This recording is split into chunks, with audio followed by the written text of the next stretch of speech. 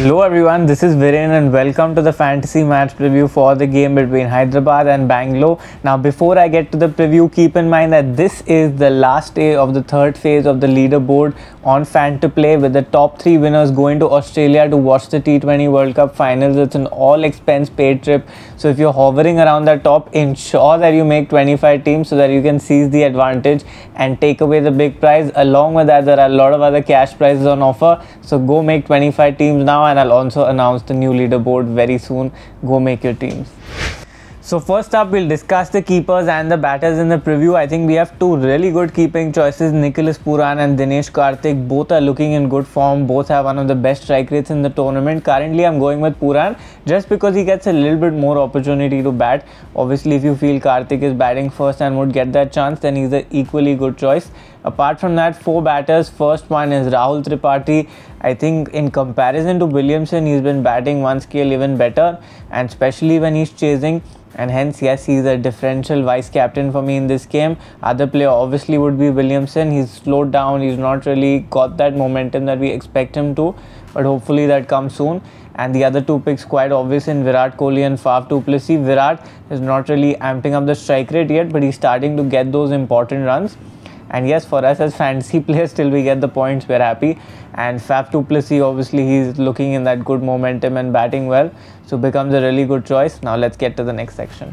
And now let's get to the all-rounders and the bowlers. One all-rounder itself for me in Glenn Maxwell, who will also be my captain. He got some surprise wickets in that last game.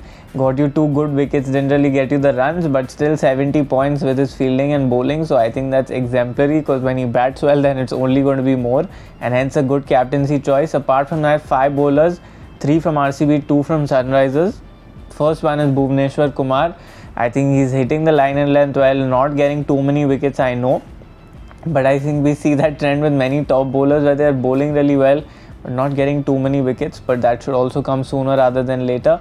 Second pick would be Umran Malik. He's bowled 157 kilometers in that last match, which is exemplary. Obviously, that line and length was off, but I think with the amount of wickets that he's got in the tournament, it's only going to get better for him, and he's a good credit-saving pick for us. Apart from that, my other 3 bowlers, Josh and Harshal, both very obvious choices. They're bowling so well and getting you wickets. They're also GL captaincy and vice captaincy candidates. And the last pick is Wanindu Hasaranga. Bowled decently in the last game, and if I feel the pitch is slow, then he might again be my small league captaincy or vice captaincy choice. So you two go make your team now. Now let's look at the matchups. So finally, this is what the team looks like. 1 keeper, 4 batsmen, 1 all-rounder and 5 bowlers. Now let's look at your favorite section, the GL drops, the matchups. So 2 key matchups in this game. First one is Rahul Tripathi, dismissed twice by Mohammad Siraj, and the strike rate is only about 100. So it can be a really important matchup between them. And if you feel like there'll be seam movement, then obviously you can move away from not making Tripathi the vice captain. And the second matchup is Bhuvi, who dismissed Kohli thrice.